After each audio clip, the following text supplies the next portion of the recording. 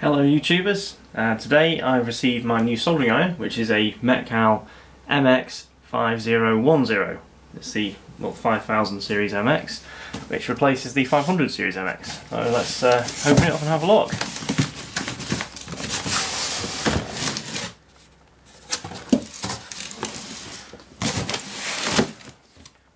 Okay, right, so it looks like everything's individually boxed. So first off we have the MX-5010. This will be the stand.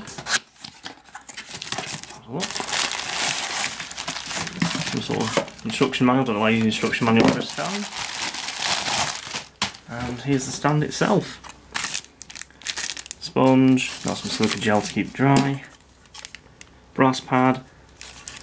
Oh, and this one I believe you can actually adjust the angle on, so you can adjust this to suit you. I think I've seen on other videos that you can actually take these apart as well. I think this separates, but I don't know why you need to do that, so I'm leaving it as it is.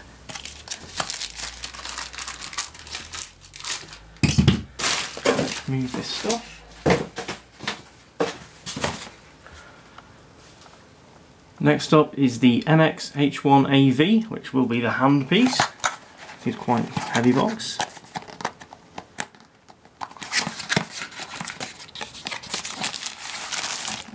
And looks like it comes wrapped up in a bag.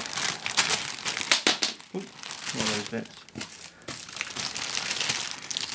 These seem to be like different grips, I believe. It's like a metal, an aluminium grip with a rubber grip on it. There's a black one, there's a green one. I guess the green one's to signify lead free.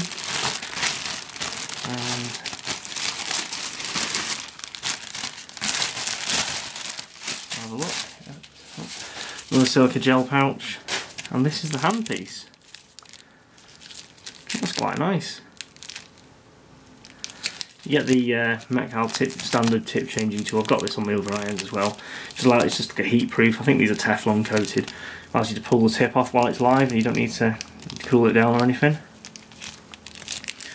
Now immediately I can tell this is a more lightweight, which I'm surprised at, because this is metal. My other tools are plastic and they're heavier. Oh well, yeah, you can unscrew. Yeah, so you can unscrew the grip and change it for one of these other grips. I'll have a proper look at that in a minute.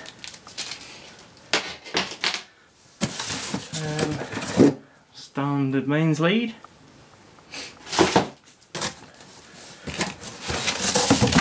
The last box will be the power station. Just leave the big box out of the way.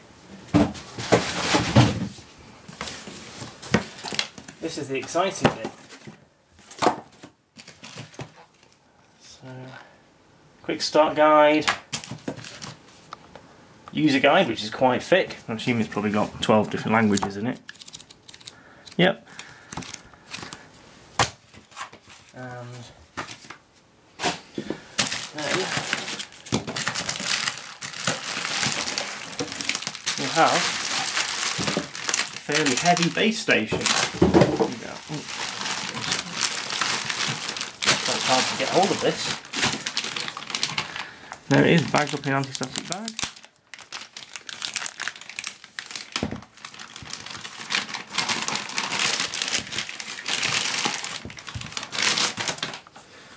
There we go, that's the base station.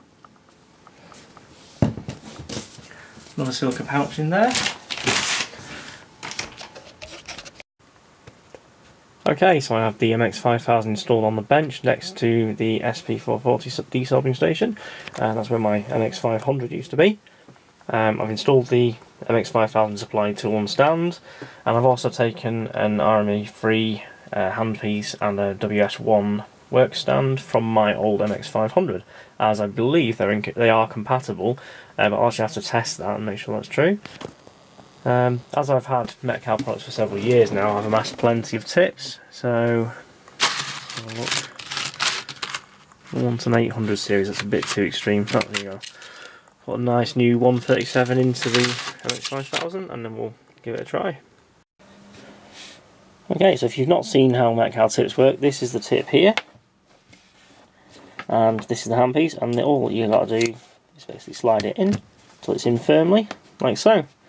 And if you want to remove them, you can actually remove them live. You use the heat pads, so you basically grab hold of the tip like so, and you can pull it out without burning yourself. Okay, so what we'll do is we'll switch on the system.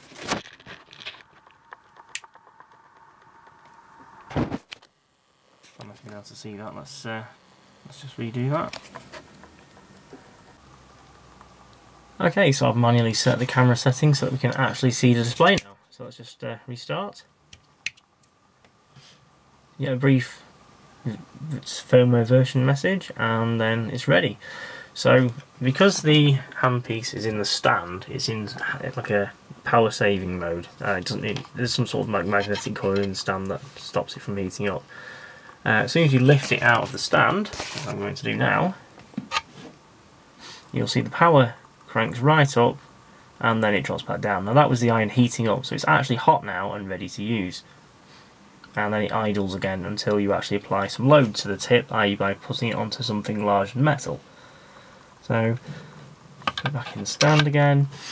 So I've also connected up my RME3, so I'm going to, I think you press this button. There we go. Yeah, so I've now switched over to this other handpiece. So I'll pull this out of the stand, and the power ranks up.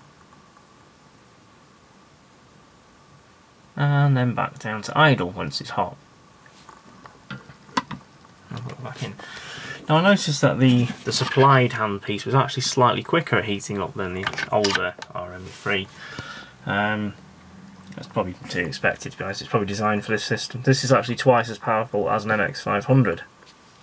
So, the benefit, I believe this graph shows like a percentage from 0 to 100 of the heating power. The heating power is actually applied by RF frequency in these stations rather than conventional heaters.